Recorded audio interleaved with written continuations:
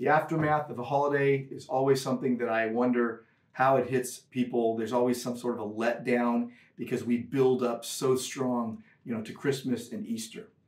And I think that in some ways it's probably good for us to focus heavy on a biblical truth, but I also think it could be detrimental to the life of the Christian that lives holiday to holiday. What you need to do is live in light of the cross every day. And on Sunday, on Resurrection Sunday, we looked at Ephesians 1:19-23.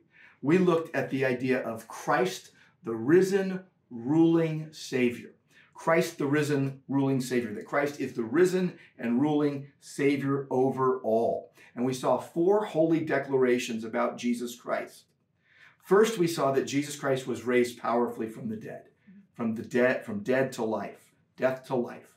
And that God's power was displayed very, very boldly, very clearly. Paul has to use 4 different words for power, and even that doesn't do it full justice. The Father raised the Son from the dead. Second bold declaration about Jesus, that Jesus Christ is seated sovereignly above all. We see that in verses 20 and 21, that at the Father's right hand in heaven, far above all, and it's every term, every identifiable entity is listed, every age. It's an unchanged fixed position of Christ. So first, Jesus Christ was raised powerfully from the dead to life, and then secondly, Jesus Christ is seated sovereignly above all. Third bold declaration of Jesus is that Jesus Christ is ruling over all. So he's seated, but he's also ruling over all. He is sovereign over all things. He is the Savior of all who believe. The Father put all things under Christ's feet and gave him as head over all things to the church, which leads to the fourth bold declaration about Jesus Christ. Jesus Christ is the head of his church. Jesus Christ is leading his church. The church is his body.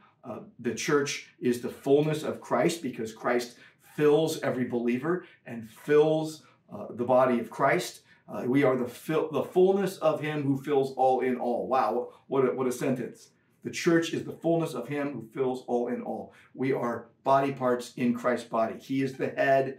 Everything flows from the head. The body can do nothing without the head. And the implications here are staggering. They're life-changing. They're staggering. The implications are, so Jesus was born to die and reign and rule over all things.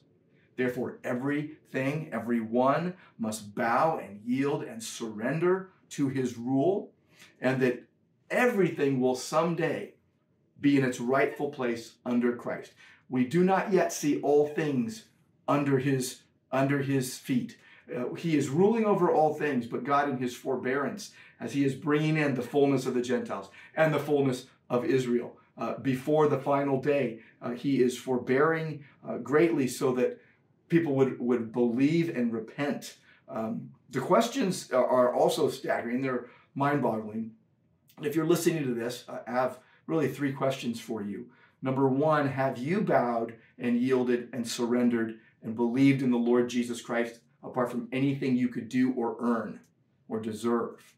Has your soul found rest in Christ, crucified for our sins, died in our place, shed his blood as our substitute, and he was buried, and he rose from the dead on the 3rd day, and he is coming back with blessing for those who believe and judgment for those who resist him and just say no to Christ?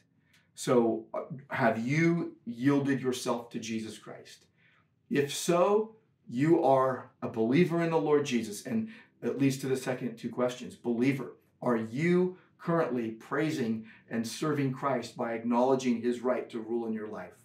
Or are you being a lukewarmer? Are you basically saying, you know what, I can do whatever I want because I have fire insurance? That's not the Christian life. That is not the Christian life. Christian life is Christ takes us from start to finish, and while we may waver and wander, we don't do it purposefully, and we live a life of repentance, and we live a life of faith, and we live a life of obedience. So believer, are you currently praising and serving Christ by acknowledging his right to rule in your life as Lord? And then the last question, believer, are you anchored in the church? You can't do the Lone Ranger Christianity. You can't do the, oh, it's just me and Jesus, lie. No, you need to be a part of a local church. When the body of Christ is is named and described in the New Testament, it is always referring to local assemblies. That's where you do the one another's. That's where your soul is cared for by a loving and faithful group of elders who preach the word and administer the ordinances and apply church discipline, church good stuff where you encourage people to grow in faith and do what Christians do. So that's it right there. Christ, the risen and ruling Savior. I hope you know him. I hope you're following him closely, and I hope you're in his church.